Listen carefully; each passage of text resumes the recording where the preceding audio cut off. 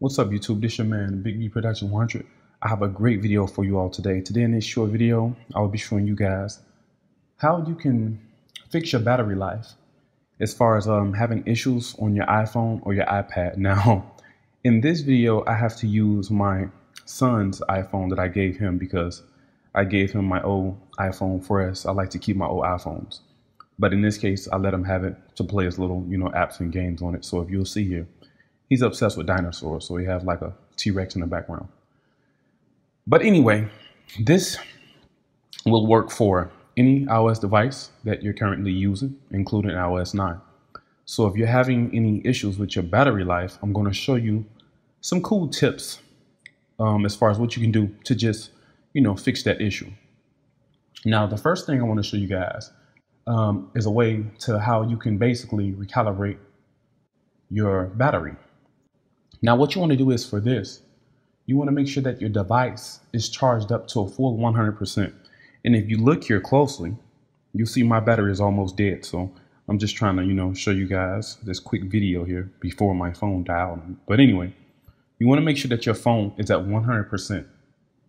Then at that point, you want to drain it all the way down to 0%, to where as if it's in the red zone like mine.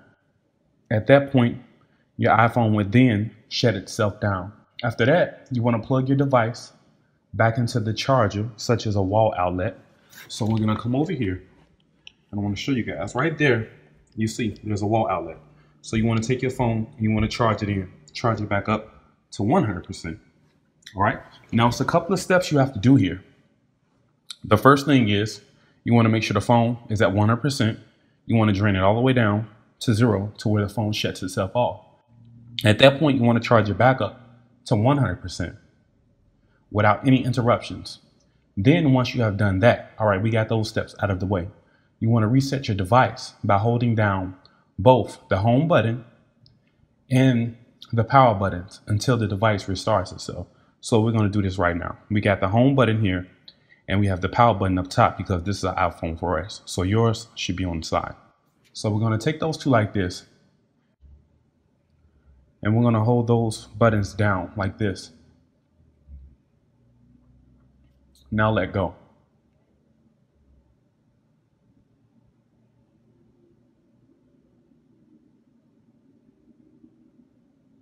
Now your device should restart itself. If it doesn't, we have a more serious problem. I don't know why, but I still love this phone. I don't know. I think this was a pretty cool phone they made. It's a little scratched up, got a couple of scratches here. And to be honest, for my first year of me owning this phone, I did not have a case on it at all. No case, but I'm pretty good with phones. Okay, now that your phone is back on, you want to just enter your password like so. Okay, now at this point, your phone should be recalibrated already. So that's done as far as with the battery. Now we're going to move over to something else. Okay, now at this point, I want you to reset your default settings, okay? In order to do this, I want you guys to go inside your general, reset, and then reset all. I'm going to take a walk here. So we're going to go inside settings. All right, kind of a glare here. There we go. We're going to go to general. I'm going to go down to reset, and we're going to reset all like so. Enter your password. Once you enter your password, you just want to follow through with the prompts and everything and just reset all settings. Okay, so now that that's out of the way, I wanted to do something different. I don't really like sitting at my desk as much. Oh my god, and I have a stain there on my pants. Oh well. Anyway, now that we have that out of the way and we just reset the phone as far as all settings, you want to manage which apps you use as far as your location. All right, your location services. So in order to do this, I want you to go to your settings, privacy, location services. Again, that's going to be settings,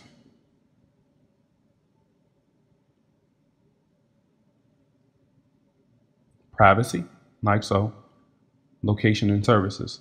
Now at this point, mine is off. Now, what you may want to do, you may just want to go through some of yours just to see which ones you have turned on.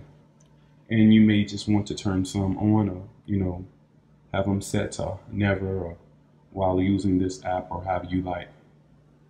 But in mine, I just leave mine set to off. Okay, like so. Turn off. After that point, you want to basically power your device off like this. Just the top button. Slide to power off. After that, you want to reboot your device. Now at this point, you shouldn't have any more issues with your battery. I must say I've done this on a lot of devices such as iOS, iPad, and iPhones, and it was very successful. Those people do not have any more problems with their batteries. So like I said, this works.